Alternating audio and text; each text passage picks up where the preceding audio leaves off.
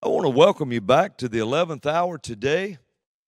This is a place where we hear God speak, make 11th hour decisions.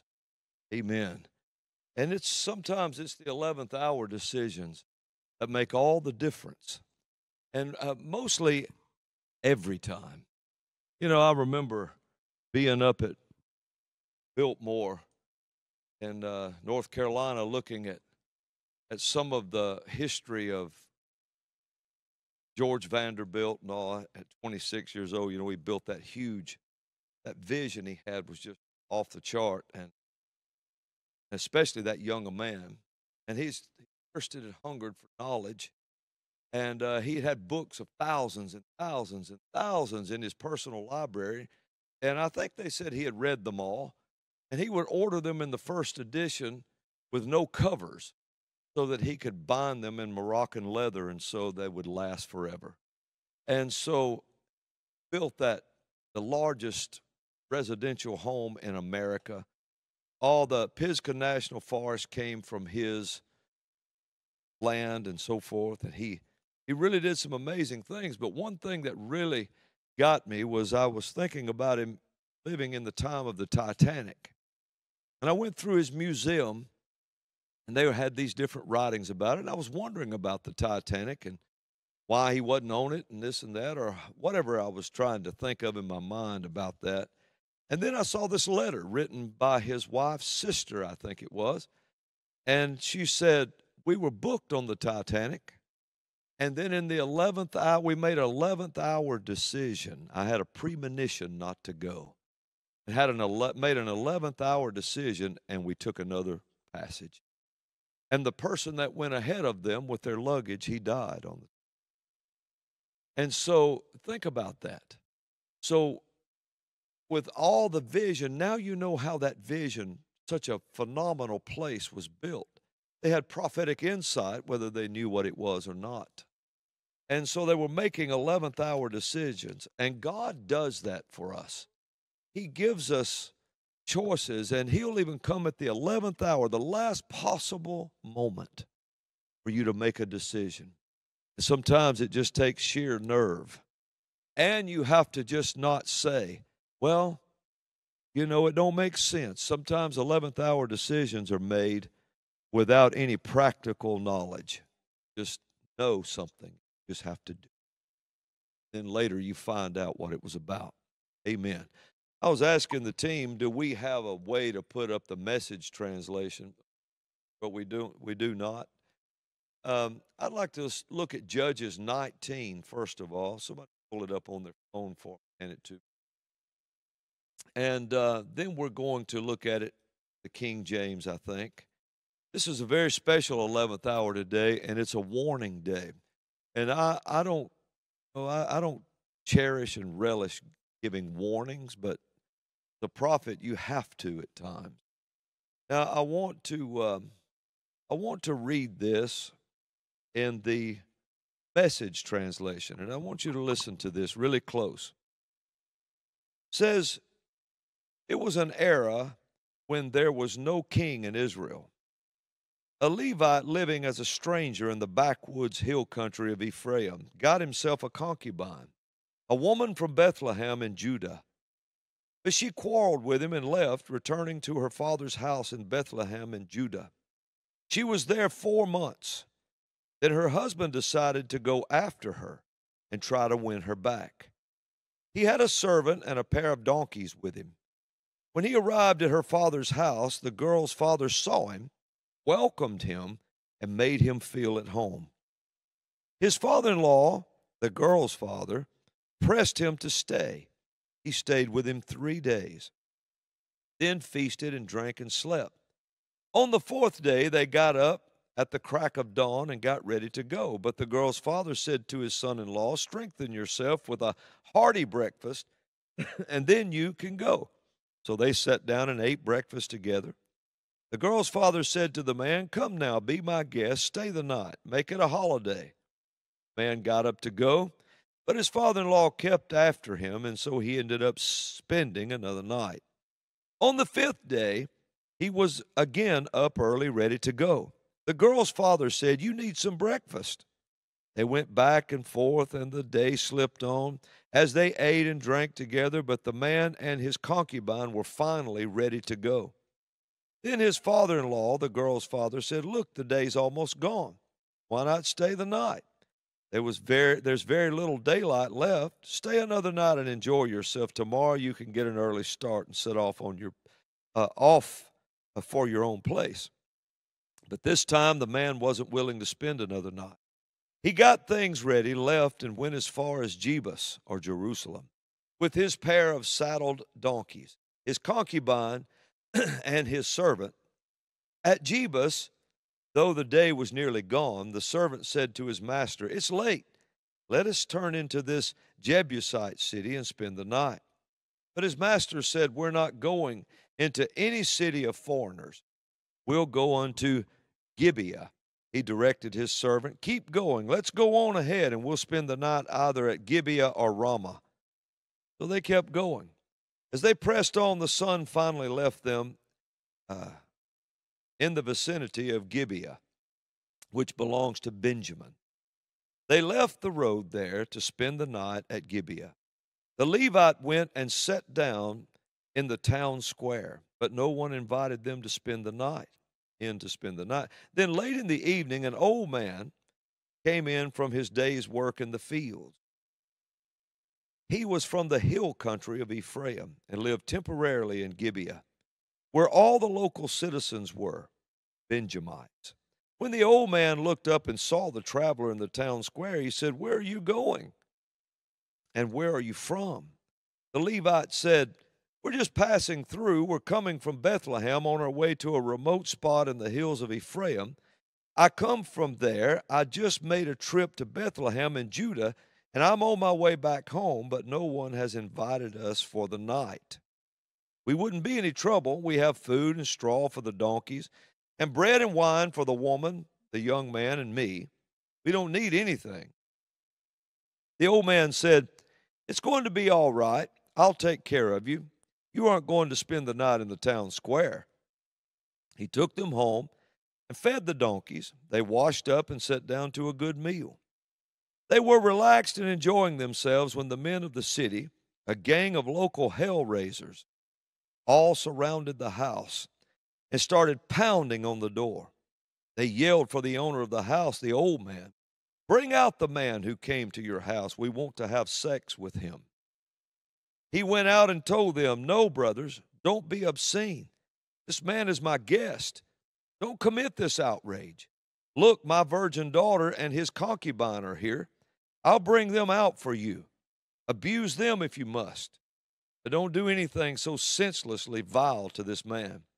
But the men wouldn't listen to him. Finally, the Levite pushed his concubine out the door to them. They raped her repeatedly all night long. Just before dawn, they let her go. The woman came back and fell at the door of the house where her master was sleeping. When the sun rose, there she was. It was morning. Her master got up and opened the door to continue his journey. There she was, his concubine, crumpled in a heap at the door, her hands on the threshold. "Get up," he said. "Let's get going." There was no answer. He lifted her onto his donkey and set out for home. When he got home, he took a knife and dismembered his concubine, cut her into 12 pieces. He sent her piece by piece throughout the country of Israel, and he ordered the men he sent out, "Say to every man in Israel, has such a thing as this ever happened from the time the Israelites came up from the land of Egypt until now? Think about it. Talk it over. Do something." Now, this is a story that's in the scripture. That's a true event. And it's an event that absolutely puzzles and baffles a lot of people. I want you to really listen to what's going on. In the King James, it starts this way. Judges 19, verse 1. "And it came to pass in those days, when there was no king in Israel, there was a certain Levite sojourning in the side of Mount Ephraim, who took to him a concubine out of Bethlehem, Judah. His concubine played the whore against him and went away from him unto her father's house to Bethlehem, Judah, and was there 4 whole months. Now, at this time, there was no king in Israel. And you'll find out at the end of this story that every man did what was right in his own eyes. So, there was no king in Israel. There was no leader. And this certain Levite took his concubine.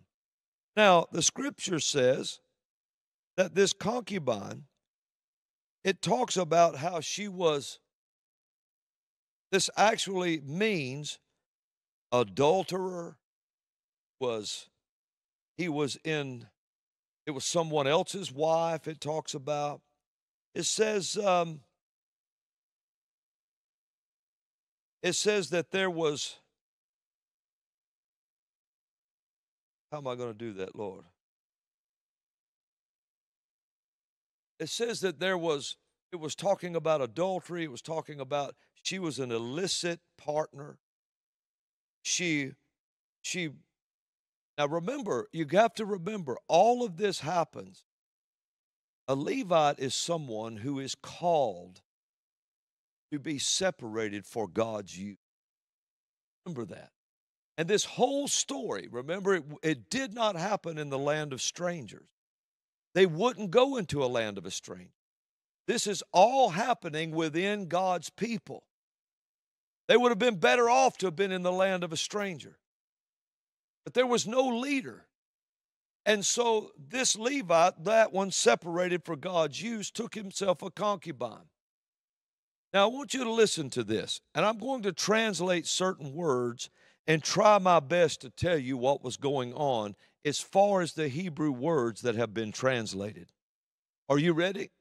The Lord said, read it in the Message Bible and then tell it this way, so that it is presented to the church twice. That it is presented as 2 witnesses. Now listen to this. Consider the following. Is it possible today that this happened? Consider the following. There was a time when there was no leader in the country. And a certain who was the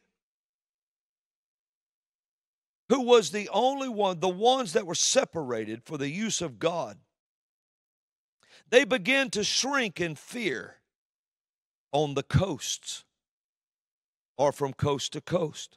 The ones who were separated for the use of God began to draw back in fear, shrink in fear from rising up in fruitfulness.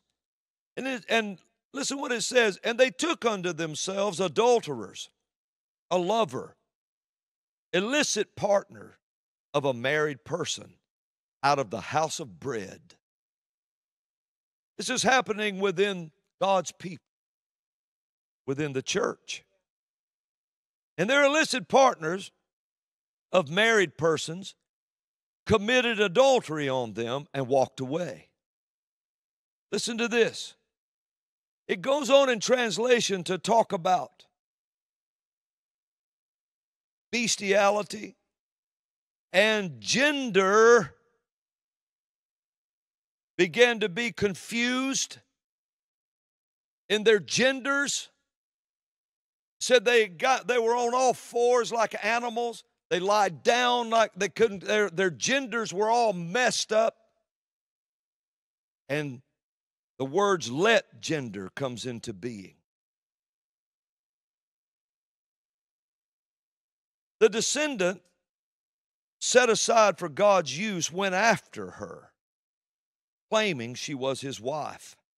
They had a warped sense of marriage. Those set aside for God's use got her and began to bring her back to the same life they had fallen into. But they wouldn't go into another city. Legalism kept them right in religion. Will not go to a stranger. And yet he was with a married wife. And they were gender confused. And they were living all kinds of illicit lifestyles, illicit sex lives. And yet when he comes back, he maintains this legality. We're turning into our own people. We're going back to the church. We won't go anywhere else. So they go into this city. And they said, let's go over here. Let's go over. We'll go to Gibeah and Ramah, or Gilboa and Ramah, the high place, where it also speaks of idols. So this could be also talking about all kinds of things, not just physical things, but spiritual adultery. And so they got this warped sense of ideas, the people that are separated for God's use. And they start marrying other men's wives. They start living in illicit sexual lifestyles. They have no checkup about them. And then gender starts to get confused around everyone. They start identifying with animals, people. Makes no difference. And this is all happening within God's people. They wouldn't go out into the world. The world is the world. But the church is something else entirely. God's people are the ones who are all the salt of the earth.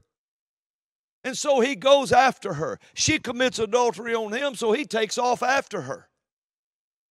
He gets down there to her father's house. He finally leaves. And he comes back and he says, I'm not staying in strangers. I'm going to stay among my own people. But they're living worse than the strangers. So he gets into among his own people, and he sits in the street because there was no hospitality. Nobody invited him in. And an old man represents an old generation. Hear the word of the Lord. It represents an old generation. Someone who knew different. He goes out and says, come in and stay with me. And he brings the man in with his illicit partner and his servant. And they go in and sit down to a meal. And the old man with the old ways begins to serve him a meal.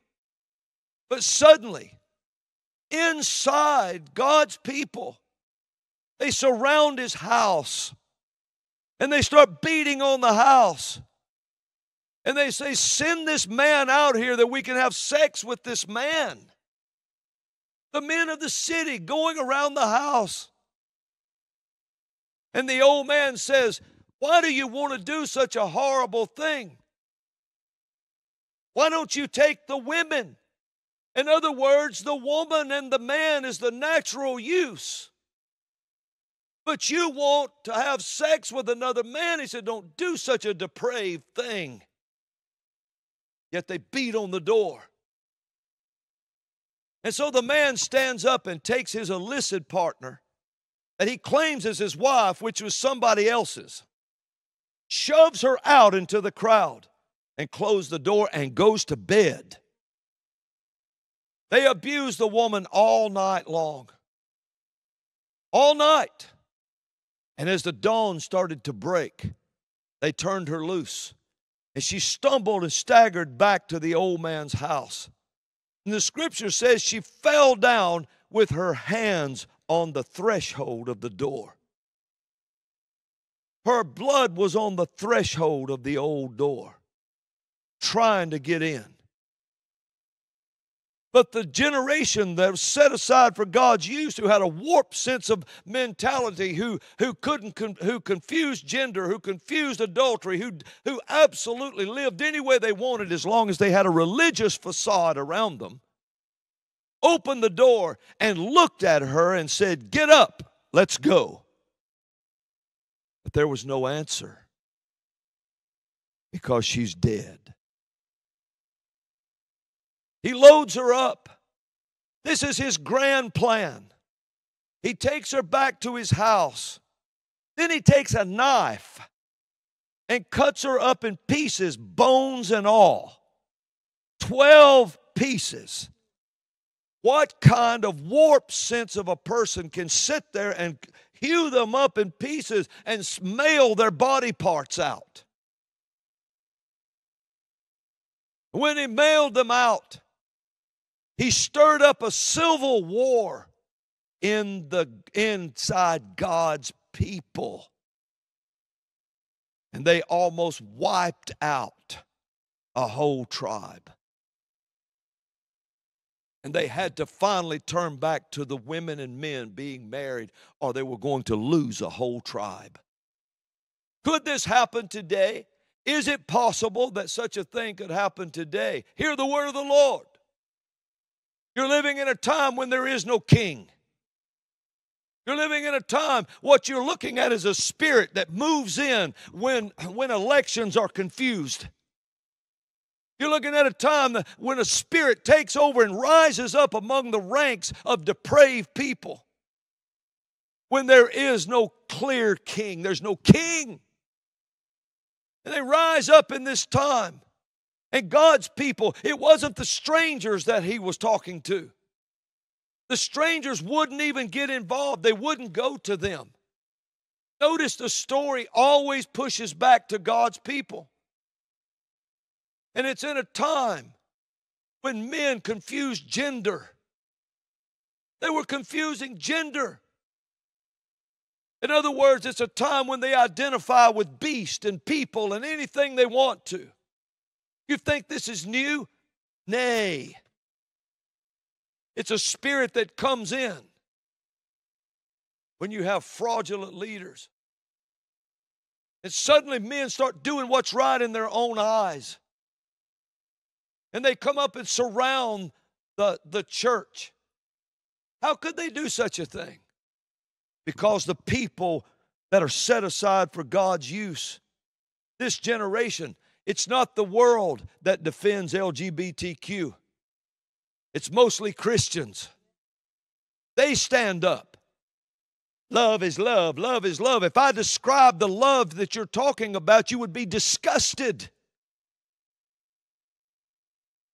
Men start doing what's right in their own eyes as long as they have an outline of religion, as long as they have a facade of righteousness, then they think they can do anything. And then you got leaders in churches committing adultery with other men's wives inside the churches. You've got things like this going on, and then then illicit sex going on within the church.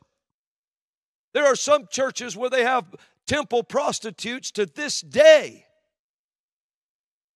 that they send to guest speakers. And we stand up in this time looking around in this big pious attitude.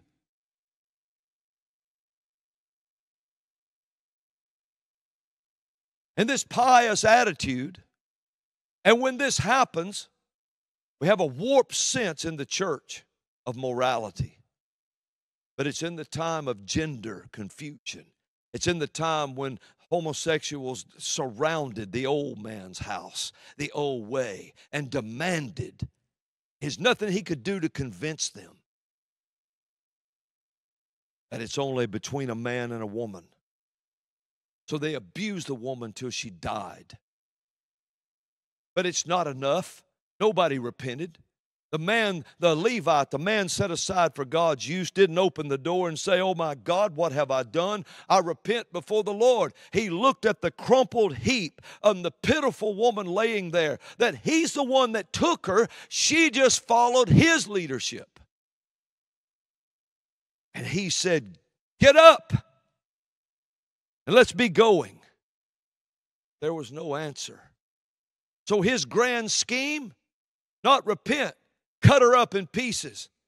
Start a war within the body of Christ. Start a war within Israel. Start a war within the church. Start dividing it up. And we get rainbow couples standing behind a pulpit being anointed by whole denominations to preach. To preach. Marriage, if you define it between a man and a woman, they all start screaming and hollering, "No!" And the men that surrounded that house was not just homosexual. They must have been binary neutral or something, because they wanted the man, but they raped the woman to death. This is the spirit the church is dealing with. This is the spirit within the church. This was not a story of God's enemies. It was all a story of God's very own people. And it all happened within their ranks. This is where we're at today. There is no king. So when there's no king, this spirit rises. And the next thing you know, you have transgender men with stubble on their face, lipstick smeared across their mouth in high positions in political power, standing around. You have people there's not two genders anymore. That's all confused. And now they identify with so many till a man can marry a moose. And you see this happening. Where is it leading to? It was designed while everybody was looking for the world to go crazy and the world to take over and the world to do these ungodly things. The whole plan of the enemy was to start a civil war within the church. Within the church. So they would wipe themselves out. Do you know what was a result of this Levite's actions? Thousands upon thousands of people died. They died. And they finally figured out, wait a minute, there's a whole tribe wiped out. Nobody's having children in Benjamin because we said we're not going to give them our daughters for wives, and there's nobody having children. We better go back to a man and a woman. Well, how are we going to do it? They said, I'll tell you what, do. Who didn't stand up for us? Go and kill all them and take their wives and daughters. So they took all their virgin daughters and gave them to the Benjamites. It wasn't enough. Because homosexuality does not produce life. So they went and started taking women out of these other tribes. And then they said, there's a dance at Shiloh that happens. So when you tell them to hide in the woods. And when they come out and start dancing in this celebration, run out there and grab them and tell them, take them back to Benjamin with them. And if their fathers and brothers get mad, we'll say, don't be mad at them. We almost had a tribe wiped out. All of this came in the time when there was no king. You think about that. There was no king in Israel. Everybody did what was right in their own eyes. You think about it. And this is where we are today. Those days, it ends in chapter 21. You go back and read it, Judges 19 through 21. The last verse, those days there was no king in Israel. Every man did that which was right in his own. That's what it led. And God didn't say the world. The world had been doing those things all the time. He looked at his people. Looked at his people. You have people pastoring churches. You have people standing up in churches and church leadership. And they stand behind a podium. And they condone things going on. They condone sin. They stand up. They don't have, they're not living as according to the Word of God. It's don't offend anybody. Just don't offend people. Letting homosexuals sit in the choir, sing. Let them sit like husband and wife and live like that. Let them get behind the pulpit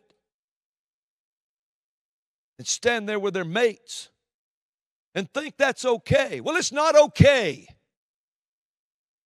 You're not only defiling the holy places, but you're destroying those people's any chance they have of ever coming out because you have condoned it. It started a war in the church. It started a war. The church would rather fight each other because they have a bunch of warped ideas. Warped ideas. Listen to me. It wasn't, it's like the old saying was, it wasn't Adam and Steve in the garden. On a man, just look at a man. There's no place to receive. It's a seed. He's a seed giver. The woman has no place to give seed. That's why the seed of the woman was the prophecy of the virgin birth. And we make this okay. And we confuse gender. Okay, let's see. There's man, woman. What's one of the other ones? Let's say man, woman. Let's try it again. There's man, woman. And this is where we live. Now you wonder why such a story was in the Bible. I've heard it in the years past. Somebody said, why would such a story be recorded? It was a prophecy. The whole story was prophetic for this time because it's an exact parallel of what's happening right now. But you mark this down. God is not looking at the world. He's looking at His people. It's His people that are letting that happen. You're defiling holy places, pastors. But you're also eliminating those people's chance of ever getting, because you've condoned everything. They have no sense of right and wrong, and you're stealing their identity. You're assisting the devil in what he does. You're producing such a confused generation. They don't know who they are anymore till they grab up a rifle or something and run in and start shooting up schools. And then when someone says, it was a transgender that shot that school up, killed those 3 babies, killed the adults, then all of a sudden it comes on the air. Transgenders showing up with assault rifles, saying, we'll show you no mercy. You're the ones, and this and that and the other, and everybody else is blamed for this. Church provided no clear leadership because there is no king in America. That's a spirit that rose out of hell when that happened. He was waiting on the day that spirit was to gain power. And now look where we are. Look where we are. People don't even think about marriage. They don't think about marriage. You know how you get married now? You used to have to stand in front of a man or woman of God that spoke the word. So covenant vows uttered. Not now. Now you just go to a courthouse. At least here, in this state, you go to a courthouse, you get a license, that's it. That's it. All you got to do is sign the license, have it notarized, you're married. You're married, that's it. One piece of paper. Church got sick. It got confused. It didn't try to come back. Now, Brother Robin, I thought you was going to preach something deep today. I thought you was going to talk about something really good today. Let me tell you something. The church is at a place, if we don't wake up right now, see what's happening? A war in the church has begun. That's what started. The prophecy coming to pass from Judges 19. Now that's where it's leading. And so people, they don't think about married anymore. I remember I had Bible school students one time years ago, and he moved in with this woman. Oh, they just gave me a place to stay, just to sit down the hall in a sleeping bag. I said, yeah, and that sleeping bag turned into an inchworm coming up the hall, didn't it, to her room? He looked at me. I said, you sleeping with that woman? Absolutely. I said, you as flaky. I said, somebody ought to be walking around behind you with a pitcher of milk and pour milk on you. You're so flaky. He said, well, we stood before God and said our vows. I said, really? Really, I said, God works through his body. What part of his body did you stand in front of and say your vows? Oh, he saw it, repented, got married. But now this is the kind of thing that people live in now. They identify with animals, with things. This is exactly where it was in Judges 9. So this was something the Lord said, bring to the church today. Hear the word of the Lord. Wake up. It's not God looking at the world to fix this. It is you. It is you. Forget your newfangled ideas about a pastor. Why don't you forget that mess? Why don't you forget all this stuff about measuring parking places and multiplying feet and all to figure out how many people, and this somehow brings in people to your, why don't you forget about this? People going and getting degrees, and most of them are called to plow. They're not called to preach. They'd be better off behind a mule plowing somewhere. You need to get saved. You need to get saved. You need to do it today. You need to get saved if you're going to pastor God's people, because you're going to stand in front of the Almighty for those people one of these days. You can't commit adultery in the church and say you're okay. I was involved. I remember I was involved in this church one time, and they got me to be their minister of music and their youth pastor. And Robin and I was there, and we were doing the jobs we were hired to do the best we knew how to do it.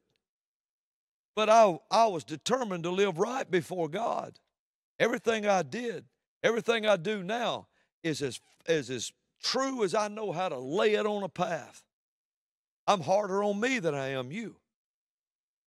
So we were down there, and minister of music, youth pastor. Well, their children in the youth group, I found out, was sleeping with each other out in the parking lot. So we get down there and we find all this out. And we start this youth program, and the kids start getting turned on to the Lord. All they had to do was hear the truth. Well, this guy who was over the youth Sunday school, I figured I was the youth pastor, the pastor of all the youth. I should have say so, but that wasn't the way this denomination worked. He was over that Sunday school. So I find out about this stuff, and he invites me and Robin over to eat. Come and see my house. I built this house, and it was a beautiful house. I built this house. It was 2 or 3 stories. I forget. And he said, I built it, paid for it, and he was bragging on it, showing it to us. And we sat down and we ate together and this and that, and they're talking. And then he starts taking us on the tour of this house. And he said, and here is mine and this is our bedroom, my wife and I. And right there, across the hall, is my ex-wife's bedroom. I said, He said, oh, yeah, I figure if a man makes a mistake, he ought to take care of it and provide for them. And he had children broke up in those ages. And I looked at him. I didn't say anything. All I wanted to do was get out. So I go to the pastor. And I said, told him the whole story. I said, you know this man lives this way? Yeah, I'll handle it. I'll handle it. Well, he didn't handle it. And they let it go on for a long time because he was a huge giver to church. That's all I can figure. Don't know that was the reason, but I know he was a huge tither.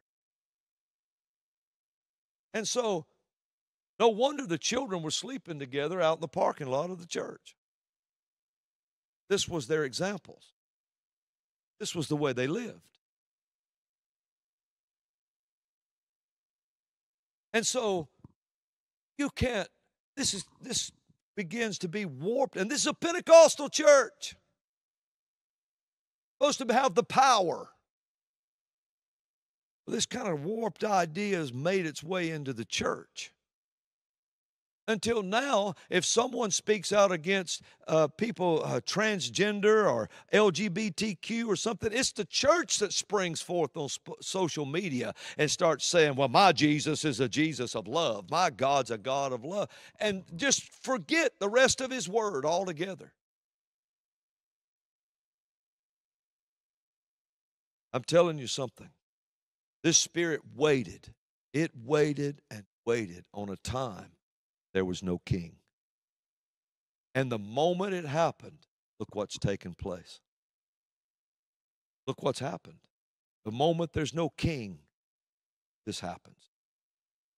It waited on that.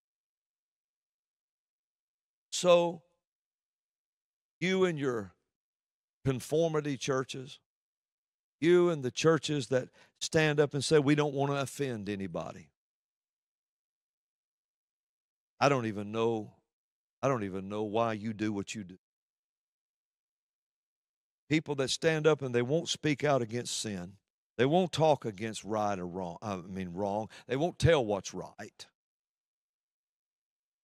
We need to wake up in the church. You could do so much good right now if you just get saved. You just get saved, get born again, and start talking truth. You'd be amazed what would happen in your church. A lot of people would leave. No, you know what happened in the youth of that other church?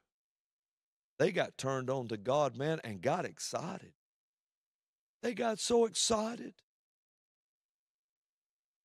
That didn't go well with adults because the adults didn't get as excited. So the Lord had me come on today. He said, read it out of the Message Bible. Teach it from the King James in translation of what these words mean. Tell it to the people. So now out of the mouth of two has been told.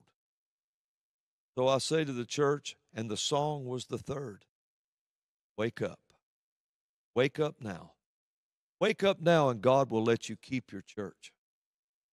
Wake up now and you'll become an end-time player that will make a big difference. Wake up now. Hallelujah. And quit trying to just cut up sin and try to give it into every tribe, everybody in the. It's just causing division. Hallelujah. Well, that's all today. It was a straightforward word, and the Lord had told me this, and have these pages of notes that I didn't read. I just kind of taught out of them. And but the Lord said, that's enough. Been out of the mouth of two or three. So I call for the church today to repent. Repent! Stand up for what's right. And you know what? Give these people that are trapped in these lifestyles, give them a chance to live. Why don't you give them a chance to live? Give them a chance to exist. Give them a chance to have children. Well, what kind of sick world? What kind of sick? Listen, I'm not talking about just the world does what the world does, but a sick mind that will take little children, take a young boy into an operating room, cut his penis off and make him a girl, knowing he'll die by the time before he can ever make it to an old age, by mutilating his body. While some sick, illicit individual stands there, the man and the woman, the parents of the child, and stands there and gives their consent and smiles while it all goes on. Why don't you do it to yourself? Because you don't want that. But you get some kind of sick jolly off of watching that child do that. Heaven's not pleased. Heaven is not pleased. Ain't no reason to pretend that everything is honky-dory and coming up roses, and while everybody just smiling and God just turns his head and goes la, la, la, la, la, while you just do everything. That's his heritage, his portion you're messing with. Remember what Jesus said? How about this? Hell, you know, my Jesus is just they never. He wouldn't hurt you. There wouldn't be nothing said to hurt you if you was going to mate with a worm. Jesus turned and said this about children. He took a child and set him on his knee, brought him in the midst. As he looked at that child, did you not hear it coming up inside him? Because that's the Lord's heritage. He said, anyone who would offend one of these little ones who believe in me, it is better for you. He didn't say this was your punishment. He said this would be a better punishment, that you have a millstone, a grinding millstone, tonnage wrapped around your neck.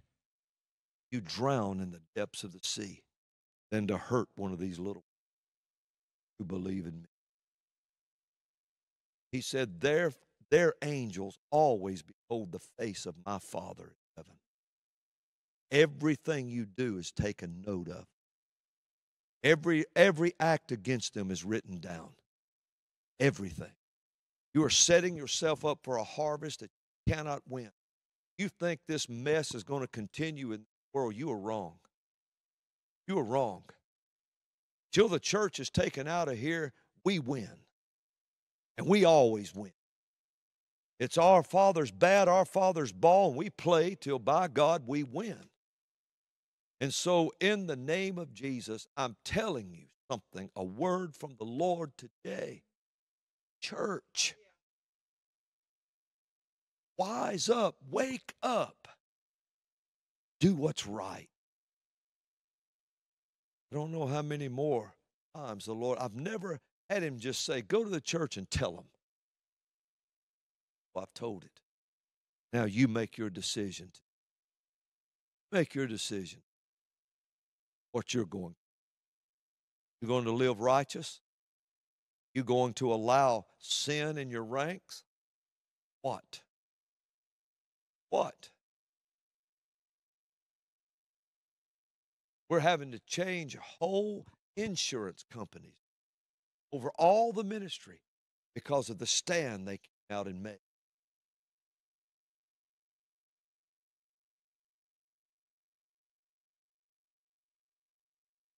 Well, it's been a good 11th hour today.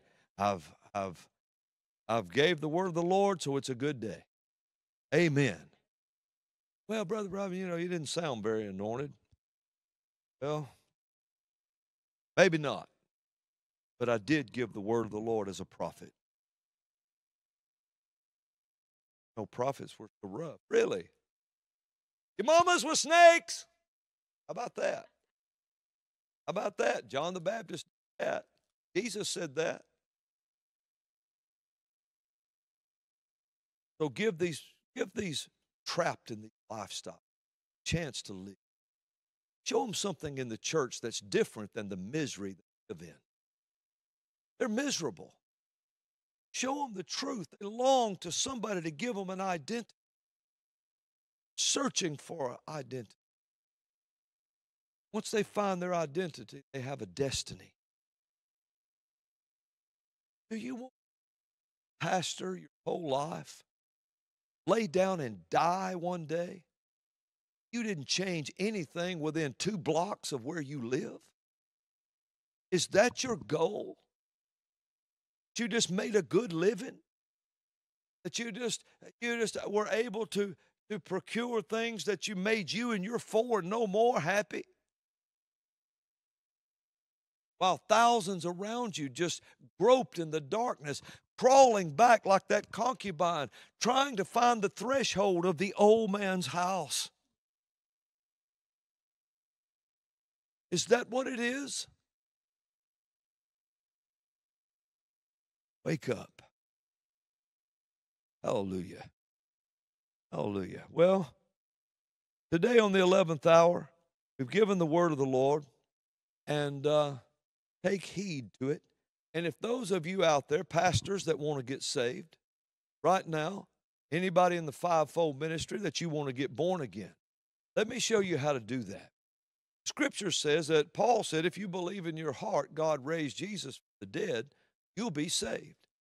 That if you could confess with your mouth that he's your Lord, you'll be saved. And so, you know, Paul thought he was doing the right thing. And maybe some of you was raised up by delinquent leaders. Maybe some of you were raised up by lying prophets. Like that young man who went to the king and told him the word of the Lord. And the Lord said, don't go back the same way you came. Don't go eat with that king. You go back. You leave. And another old prophet came out and said, I'm a prophet too. The Lord said, come get you. Lied to that young man. Then when it was over and the young man got through eating, he gave him his dessert after the meal. Because you disobeyed the Lord, a lion will kill you. You think of that. Don't you know that young man got up knowing my life is over? All because the one lied to him. Maybe you've been raised up by lying pastors, prophets, all that. Maybe you've listened to lies long enough. Maybe, just maybe, they've been married so many times or are living in adultery that you're convinced it's okay. Maybe this is what it is. And you know, God forgives anything. And it's not just so much of being somebody married once or twice. That's not what I'm talking about. I'm talking about somebody go and take another man's wife and live in adultery.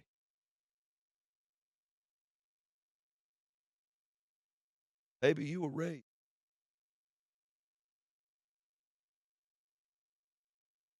You know, there's grounds for divorce in this.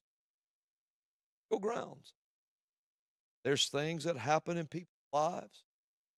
God forgives it all, but there's a difference in seeking the Lord and finding the right person and letting him send them than to just go grab someone else's. That's what amen. Praise God. Well, if you do that, you say, Lord Jesus, come in my heart, be my Lord and personal Savior, and I confess with my mouth that you're Lord. I believe in my heart God raised you from the dead. Save me now and show me how to turn this big ship you put me over. He'll do it. You'll have a more successful ministry and church than you've ever dreamed. Hallelujah. And go ahead and tell the people that are bound up in identity crisis, LGBTQ people, homosexuals, all these kind of transgender. Start telling them there's a real life, real identity for you. Wouldn't you like to have children, grandchildren? Raise them in the admonition of the Lord. Amen. Well, praise God. Come on, Krista, take up the offering today or receive this offering. We're just going to let people give whatever you want to give. People say, well, how much, Brother Robin? Let me tell you something about giving. You be obedient. Your heart. If it's a quarter, 50 cents, or 50,000, makes no difference. As long as you're obedient, it'll be more than enough for you. Amen. Praise God. Praise God. Nobody knows what it's like to get up and do the offering after a prophet gets finished giving the word of the Lord. But where he calls you, he equips you. Praise God. Well, you know, I just kind of want to continue on that same path today. And those of you that want ways to give are on the screen. You can also find at robinD.com. And I just want to continue in that. You know, the scripture says, it says, what fellowship hath light with darkness? And I'm also going to read this out of the Message translation. That's 2 Corinthians 6:14. And I've read this before, but, you know, we've read John 3:16. Most of us our whole lives that's been believers, but we still have yet to really scratch the surface of that one scripture. And everything it entails, because it actually entails all of Christianity in one scripture, and it's so deep in what we believe. So I want to read this again. It says, "Don't become partners with those who reject God." How can you make a partnership out of right and wrong? That's not partnership. That's war. Is light best friends with dark? Does Christ go strolling with the devil? Do trust and mistrust hold hands? Who would think of setting up pagan idols in God's holy temple? But that is exactly what we are, each of us a temple in whom God lives. God himself put it this way: I'll live in them, move into them, I'll be their God, and they'll be my people. So leave the corruption and compromise. Leave it for good. Don't link up with those who will pollute you. I want you all for myself. I'll be a father to you. You'll be sons and daughters to me, the word of the Master God. So it says, don't be partners with evil. Don't be partners with darkness. Most of us wonder why we're not prospering and why you say I'm giving every offering. I'm tithing, but yet I'm seeing no prosperity as you're telling me this with your Starbucks cup in your hand. You say, well, I'm not convicted over buying coffee from Starbucks. Number one, there's a pagan goddess above the whole thing. It's their logo. The scripture says, quit setting up pagan idols in God's holy temple. And yet we have churches that in their foyers, the coffee shop says, we proudly brew Starbucks coffee. You have just set a pagan idol up in your church. Then, if that's not enough, they publicly came out and made a stand that they will match any funds given to Planned Parenthood by their employees. And they will fly people to get an abortion and take care of all their expenses. This is the coffee, and it's garbage anyways. Don't even taste good. This is the coffee that you're holding in your hands, and then you're wondering, why isn't my giving working? But yet you hold blood coffee in your hands. And you set this crap up in your church. And that's the first thing people come in and they see, and they stand in line to pay for it before they ever give their offering in church. This is garbage. Absolute garbage. There's more coffee companies. And if that's not enough, did you know they're anti-Semitic? Did you know they don't like the Jews? And if that's not enough, they do not like the veterans of our United States military, and they will not support them. That was enough right there to make me quit buying from them, and that's the reason I quit buying coffee from them to begin with, was because they made the stand about veterans. They said that they wouldn't hire them. That was enough. Then they made a statement about the Jews when the guy who started Starbucks was Jewish. Started it. But I'm sure it's changed hands now along the way, but they don't like the Jews. All right, that's enough. Check that off my list. That's garbage. Then we go home and we entertain ourselves with TV. And nobody watches real TV anymore. The majority of people have apps you watch. And we have these partnerships coming out of our account every month. Let me tell you something about, I was actually rooting for Disney behind the scenes, hoping for righteousness to come in. I was really, why? Because we've got to root for them. We need people of righteousness in these places. We do. But then it comes out. I saw somebody post it, so I fact-checked it myself because I thought, is this just, people just jumping on a bashing bandwagon, until I realized it was, in fact, true. There is a show that Disney Plus has just greenlighted. And it's made by a German film company. And the title of it is called Pauline. Pauline is an 18-year-old girl who is trying to navigate life. She's going to college. She's a freshman in college. She's trying to find her identity and destiny and all of this. And so upon those struggles and the frustrations of life, she finds herself having a one-night stand with a boy named Lucas. And guess what? She gets pregnant. So if that's not enough, she finds out that who she's pregnant by is actually Satan himself. And they have greenlighted. This is a live action show. This is not a cartoon. This is not The Little Demon. This is a live action show called Pauline. And it's a real show that they have greenlighted to set in motion.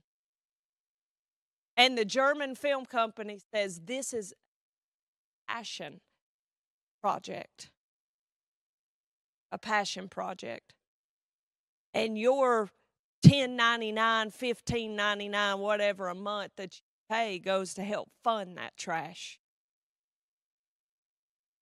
It helps fund it. You say, well, that's what my kids watch. Turn on VeggieTales.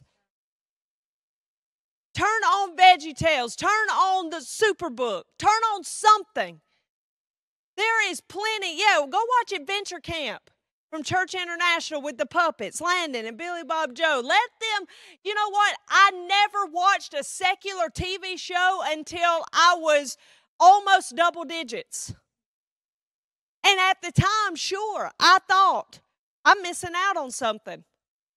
I look back now and I think, thank God that as my brain was developing, that these were the things that I was taking in.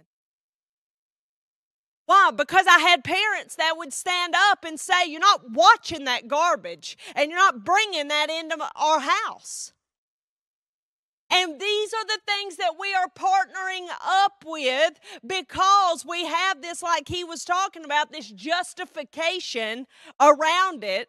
We think just because we go to church and we worship God on Sundays and we watch something that's not that bad, then we're okay. But yet you could be watching the most innocent cartoon on Disney Plus. You could be watching Air Bud. You could be watching something that innocent. But yet the money that you pay to them every month partners to put that kind of trash on TV. So the next time you go to get in the line to get some coffee, I want you to think about what you're sowing into.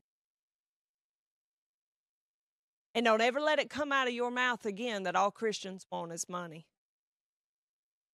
And that all the church wants is money. And that prosperity preachers. You say, you're just a prosperity preacher. Well, if the opposite is a poverty preacher, go ahead, slap that title on. Because prosperity is more than just money. It's spiritual, it's physical, and it's financial. So, yeah, I'm proud to be. Because I want to see the body of Christ prosper. But we'll never prosper holding hands with the darkness. You'll never prosper. That scripture, you should answer the question. It says, does Christ go strolling with the devil? And if the answer is no, well, then that should be your answer. Go strolling in the park with. So, why don't you just make a stand and cut all this mess out? Cut it out. Just say, unsubscribe, unsubscribe. Repent for what you have sown into it. Repent, plead the blood over it. Some people do it ignorantly. Do you know some people watching have probably never heard that that's what these people stand for? Some people have done it ignorant. All you got to do is just, he will forgive you or willing to ask forgiveness because he went ahead and paid that price. So just repent over that. And then just like that song today, awake, awake, awake, it's time to go forward. So now that you are awake to that, now that that has become real to you, now you are responsible for what you do from this point on. You're not in ignorance anymore when you go and drink that coffee. You're not in ignorance anymore. It's time we take a stand, my brother and sister. Because if we don't take a stand, if we don't use the prosperity that God has given us to make programs and put the message out there, well, Disney Plus will sure give a message. And they'll say it's okay to sleep with Satan and birth that seed. And you said that sounds harsh, but that's the message. And they know what they're doing. They're not doing it out of ignorance. So you know what? We know what we're doing too. We know that we're ripping the cover off those frauds and exposing them sham that they are. And this is what keeps all of this going. This is what keeps your programs going. This is what keeps you moving and preaching the gospel to every creature. We're occupying space. Because if we don't occupy it, somebody else will. So today, I want you to remember that as you give today. You say, well, that's harsh. Well, sometimes the truth is harsh. But I say it to you in love because I want to see you prosper and I want to see your children prosper spiritually, physically, and financially. Because we've got a job to do. And we're glory carriers. The glory lives within us. If Jesus is the Lord of your life, it lives within you. And he made a promise to Moses. My glory will fill this earth. Guess who's supposed to carry that glory around? We are.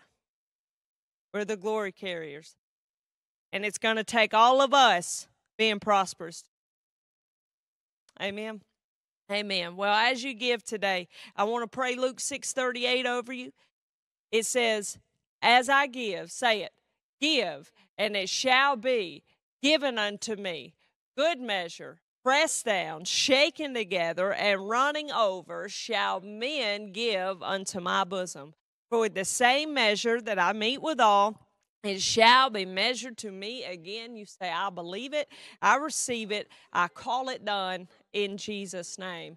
Now, if you're a tither, Malachi 3:10, this is your promise. Bring ye all the tithes into the storehouse, that there may be meat in mine house, and prove me now herewith, saith the Lord of hosts, if I will not open you the windows of heaven and pour you out a blessing that there shall not be room enough to receive it, and I will rebuke the devourer for your sake, and he shall not destroy the fruits of your ground, neither shall your vine cast her fruit before the time in the field, saith the Lord of hosts. And all nations shall call you blessed, for you shall be a delightsome land, saith the Lord of hosts. Say, I believe it, I receive it, I call it done, in Jesus' name, amen, so be it. Roxanne, we got some praise reports today.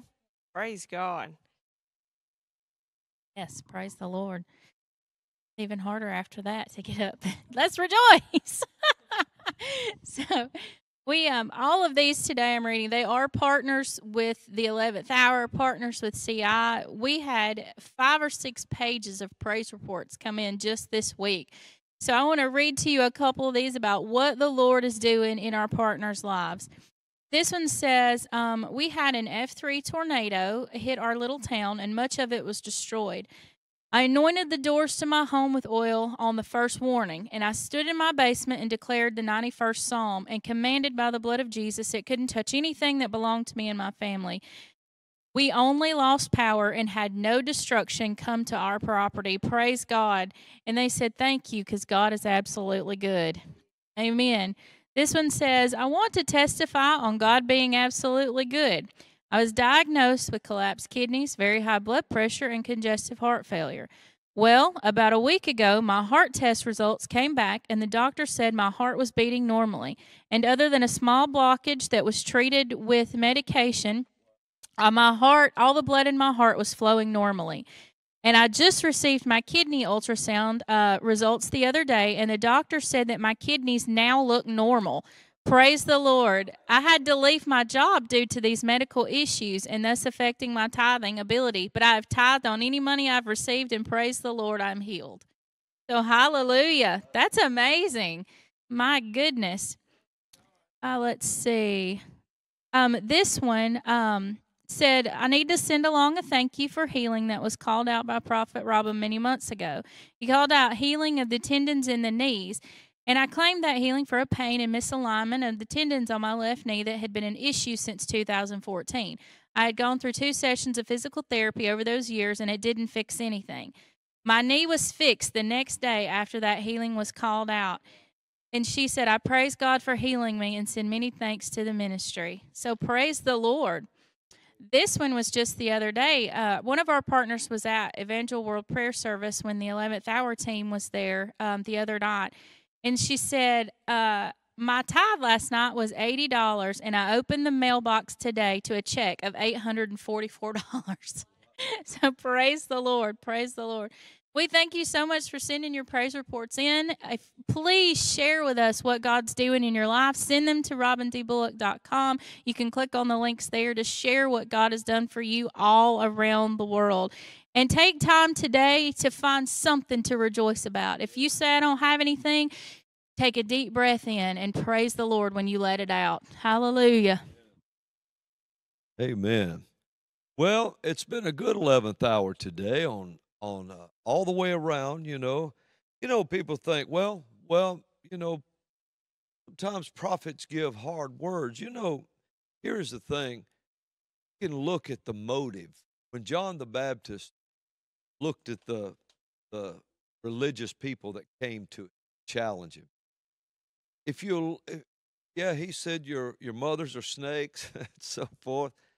But if you'll look at the motive, listen to what he said. He said, who has warned you to flee from the wrath to come? Who has warned you? In other words, John was saying nobody's even bothered to warn you. Nobody's even bothered to tell you anything about the wrath that's coming so that you could escape it. Nobody. He said, in other words, so I'm telling you.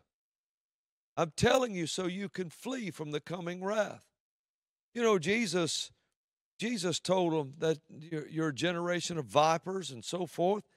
And then when you start listening at all the things, he said, you scour the countryside and you make a proselyte finally, and you make him twice the child of hell than you are.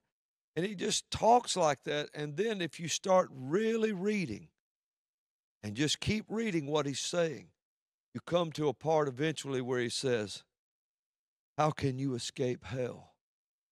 His whole motive was to bring it to their eyes where they wouldn't go to hell.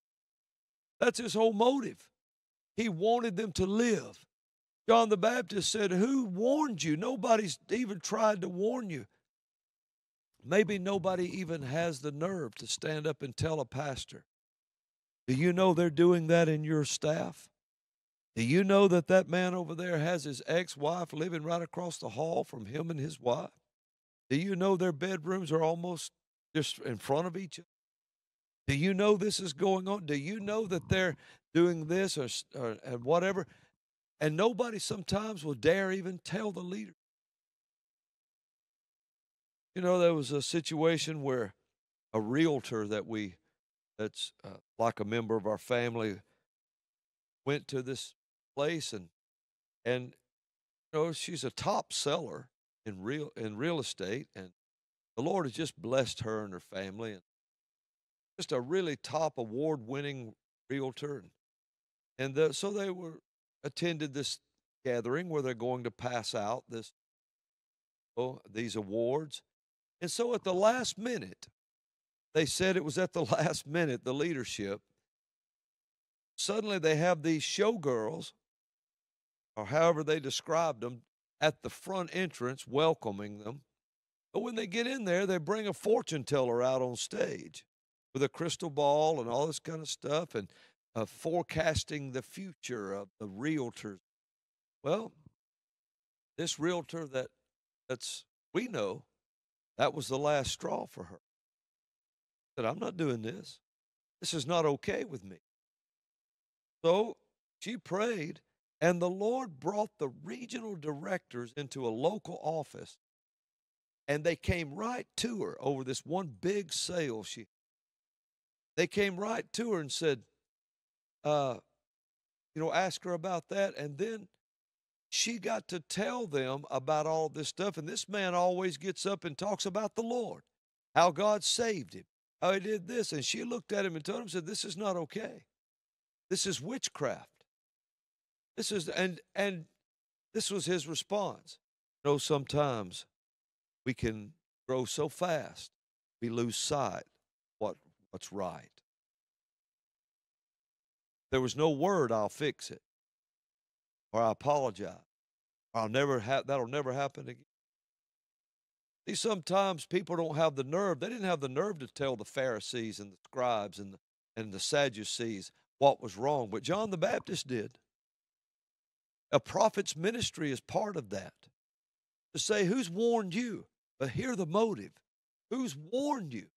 Nobody's warned you. So I'm warning you. Flee from the coming wrath.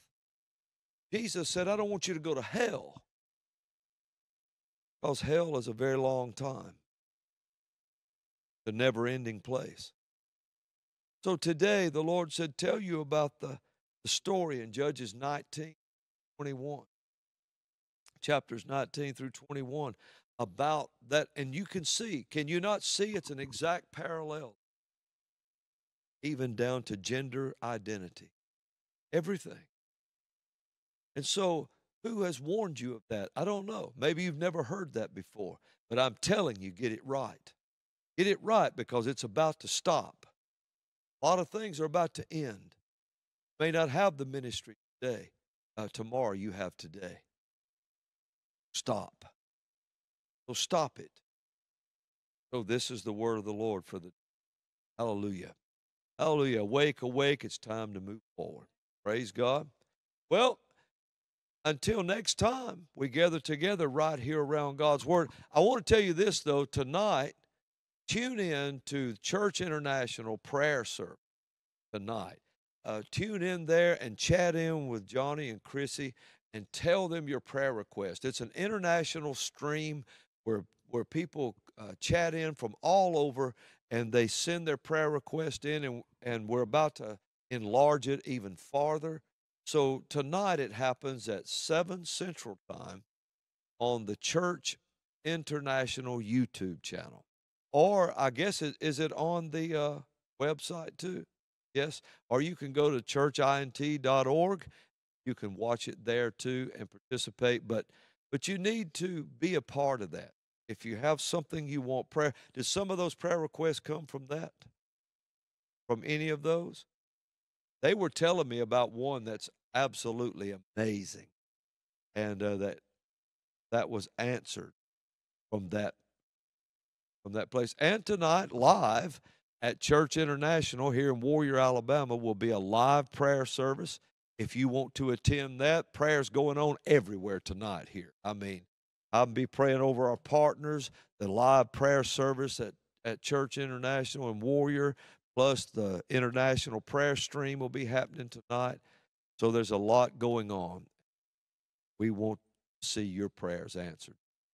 Amen. Well, until next time we gather together right here around God's Word, I want you to remember, never forget that God is absolutely good. Shalom, shalom.